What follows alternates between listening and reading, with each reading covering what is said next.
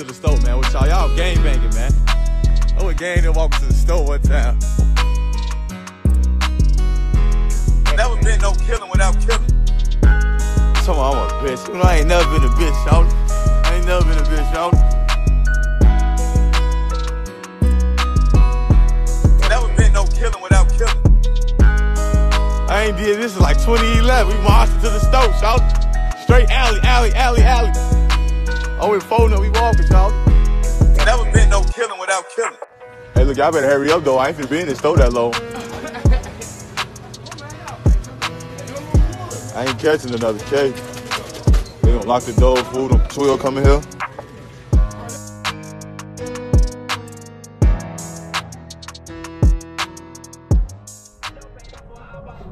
Hey, look crazy. You know, it's getting nice out. It's a nice day today, you know. Who you plotting on now, man? No. Send me the picture or something, man. We gonna plot on that. Man, they just killed y'all.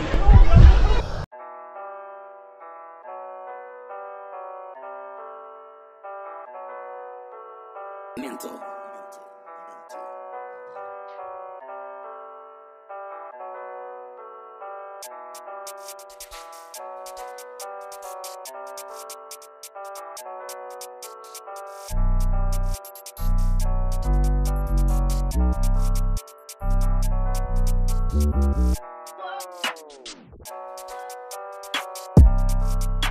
Melly, Yarmel Williams, who was on the drill scene in Chicago, died at an early age of 27. Melly was featured on season 1, docu-9 of Greenlight. Greenlight is a docudrama series that outlines the causes of the effects. Final Hours lays the last moments of a person's life, and Greenlight focuses on entirety. Yarmel Williams' decisions caused his demise, but through someone else's faults lies correction and change. Though Melly had clout, he also had ops. In Chirac, if one doesn't have ops, he cannot have clout. They go hand in hand. They are a package deal in Chicago. At an early age, Melly became clicked up with the MCs on 49th, 50th, and 51st in the Woodlawn community. While Young Money or MC Renegades, Melly himself was a BD. Melly was raised with the BDs at the Castle Projects on 62nd and Calumet, but he has expressed that he would smoke any of them if they dropping wise or dissing the game. Okay, so I'm finna take y'all down the block to 051 Young Money on Cottage Grove. Here is the story of 051 Melly.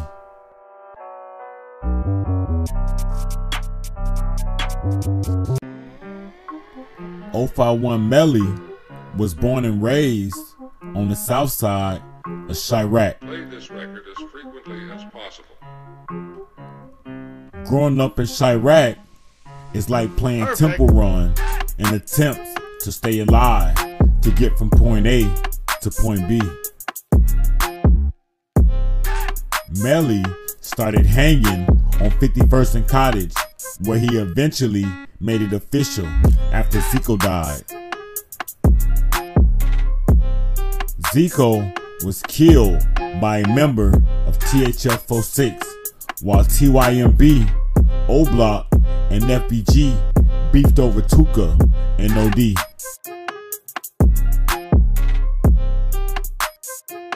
After Zico died, CPD issued an arrest warrant for IQ Walton, who admitted to being a member of THF.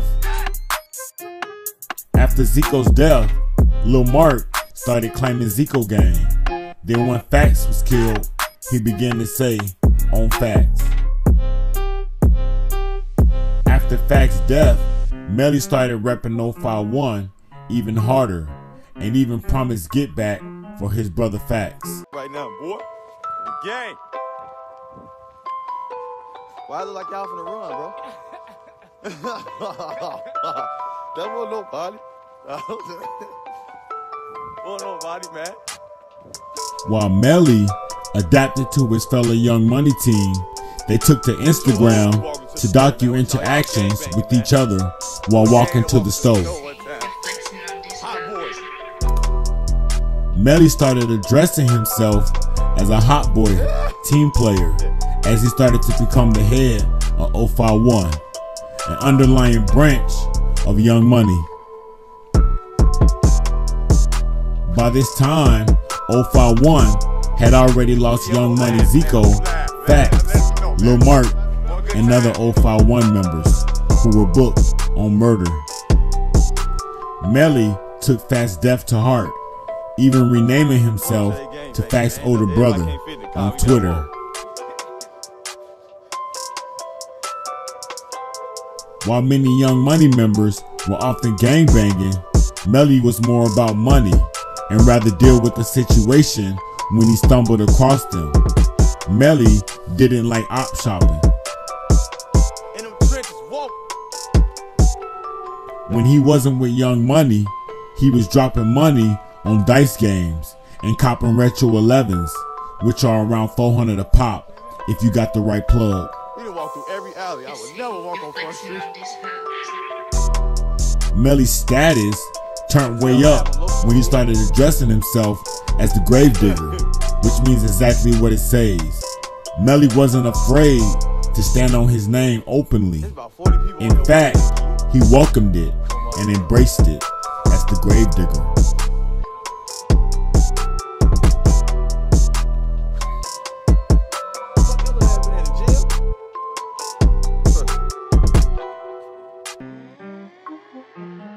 As Melly's legacy turned up, so did the hate from his ops. Melly became the Gravedigger, so he put it to action when he told THF he on 47, now pop out. Drizzy LaFleur responded to Melly that he on 47th for no reason and he ain't gonna do nothing. Melly responded telling him to come find out.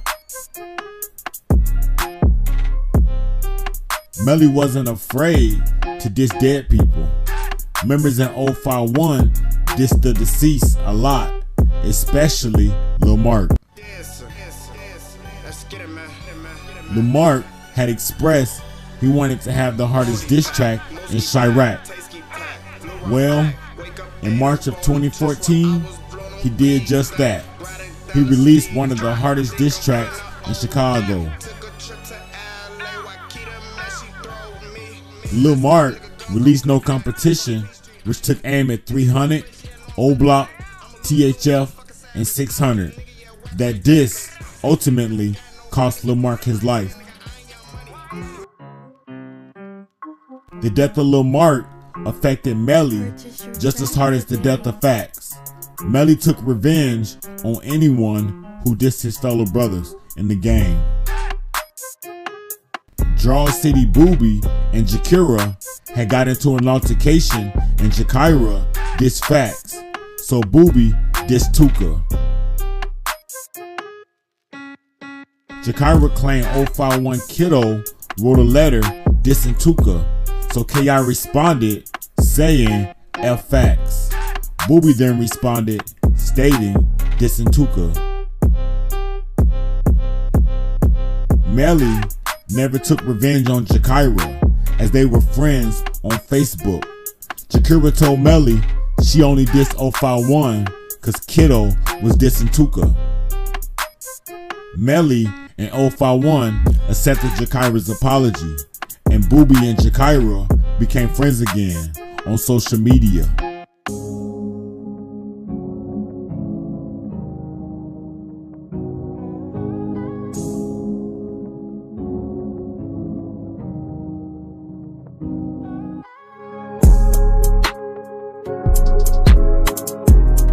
Melly was on the fast track of emotional contagion, which is a process of transferring emotions from one person to another. Members from 051 started to get killed, and Melly vowed for revenge on any set that dissed his dead homies. The biggest war started boiling from 44th to 51st, from THF to 051, from a killer set to a ruthless gang. Both sets started sliding, and members started dying. Zico was killed, then 051 adopted Zico World, or Zico Gang. Then Fax was killed, and now Lil Mark. After Melly lost Mark, Zico, and Fax, he turned heartless. Melly stated that he would forever dig graves for Fax. Melly nicknamed himself the Grave Digger. Melly's heart started to grow cold. He really missed Fax. Fax was killed by 600, and Melly stated, "Get back is coming for Lil Mark and Fax, so dig a grave." A member from 600 dissed Fax, and Melly responded, "Boy, I'm a real grave digger. Who you think killed Shaq? You're not a killer, so stop dissing." Paraphrasing, restating the essence of a sender's message in our own words. Melly was heartless. He went on to further diss Shaq by stating, "Now that Shaq's deceased, who's gonna kiss his ugly ass son now that he did?"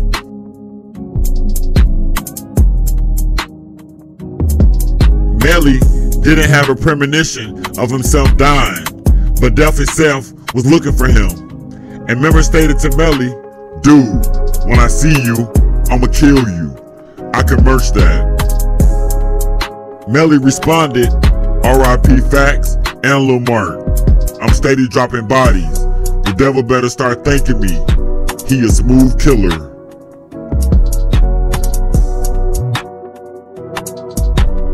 Melly hated 600 for killing Fax and Lil Mark. He wanted to re-dig D-Thang and kill him again. D-Thang was a deceased 600 member who was killed by Jaro, who Melly was tight with. Or so we thought. Melly was not invincible. He went through an attribute of emotion that referred to whether the emotion reflected a positive or negative feeling. That's valence.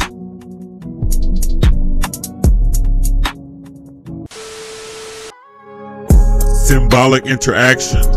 The theory that our understanding of ourselves and of the world is shaped by our interactions with those around us. 051 interacted and shaped themselves with killers. 051 Driller, who is a known gang member in Woodlawn, turned the heat up when he dropped 51 dead ops. He dissed other sets' dead homies. He especially hit members who were DIY. While Melly was absent, Driller went on to drop the hardest diss track in 2018. He dissed Bobo from THF, LA from 600, 600 Lil Boo, Raheem, Newski, Fahim, Boss Rail, Pluto, and 42 more dead ops.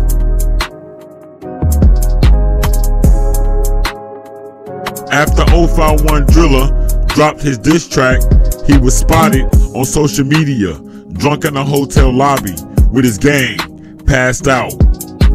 He really gotta be careful. I don't want to see him caught lacking.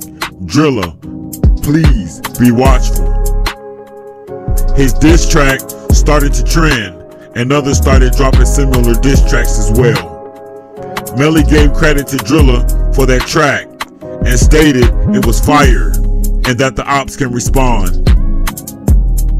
Melly went to DeSable High School on 50th and State. That's how he linked with the MCs on 51st, and he became official after Zico died. Melly was really close with Dro City, Snowblock on 64th and South Ellis. 64th and South Ellis is Melly's last known address, as he lived there with his father and grandmother, being his mother passed away. That took a toll on Yarmel, It forced him to be raised by his grandmother. Now we all know OTF and Mubu used to be close, evident by Lil Durk being in King Louie's Michael Jordan video and Louie being in Dirk Jackson visual. People wonder why their relation turned cold. It went south when 600 killed T Streets from 051. So Melly and the 051 member slid on Shaq. A 600 member killed Fax, and then Trix was killed. Then in retaliation, 051 slid on LA as payback. Then 600 slid on Polo and Lil Mark.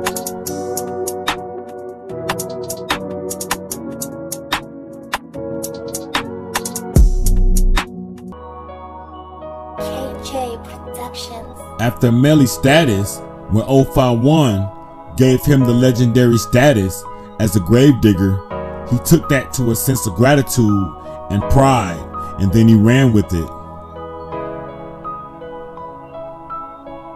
Melly had expressed that his life on Earth would be short-lived if he was caught lacking. He had already been shot multiple times, and he was much more responsive in how he moved. Well, on September 1st of 2019, Melly was shot multiple times in the body.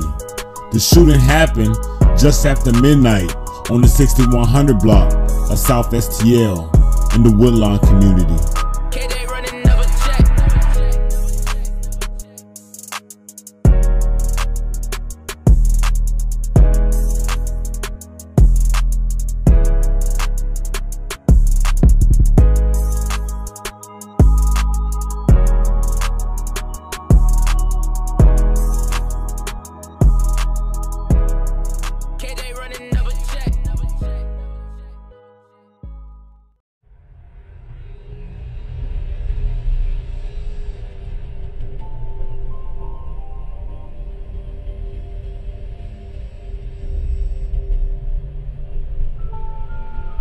Melly received a call from one of the homies asking if he wanted to attend a party in Draw City. Melly asked the member who was going to be there. He responded, just Jaro, the block, and some women. Melly responds, I'm in. Melly then goes to the crib and gets dressed to attend the party on 61st and STL. His friend informs Melly the party was a celebration of Can't Get Right, who was killed months prior. It's his day. 2 hours before the party started, Melly received a phone call to not come, that a TW member he had been beefing with was coming, and Melly responded, "Nah, I'm coming." Melly and the TW member had past beefs about 051 members dissing Brick and Kobe. Plus, Melly had a personal beef with a certain TW member, and you all know who that is. In 2013, the TW member's house was shot up, and Melly took clout for that shooting, and TW looked at Melly sideways, but Tuckerville loved Melly. A year later, FPG Duck spoke with the TW member to squash the beef with Melly.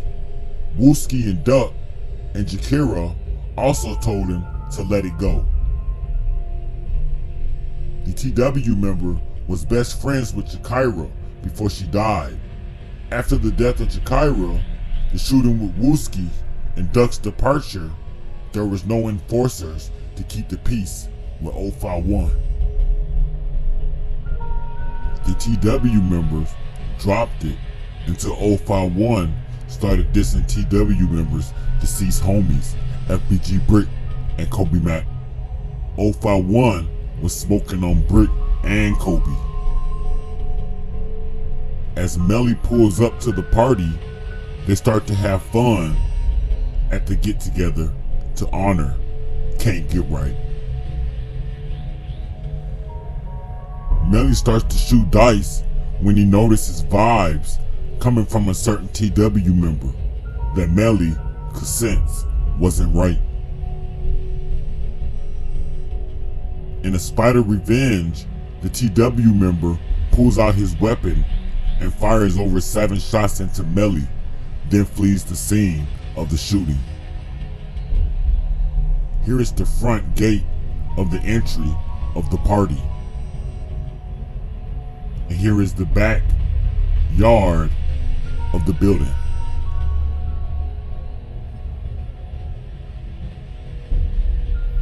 Melly was rushed to the University of Chicago Medical Center, where he died shortly after arriving. He passed away at the young age of 27.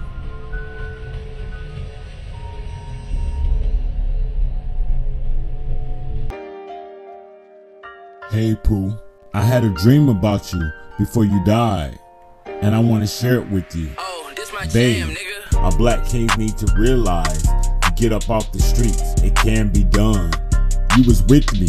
It's kind of blur now, but long story short, I was with you or you was with me. For some reason, I forgot where we was headed, but it was some other dudes with us wherever we went, and something popped off. But I guess you wasn't paying it no attention. You just kind of brushed it off like you always do. I love you.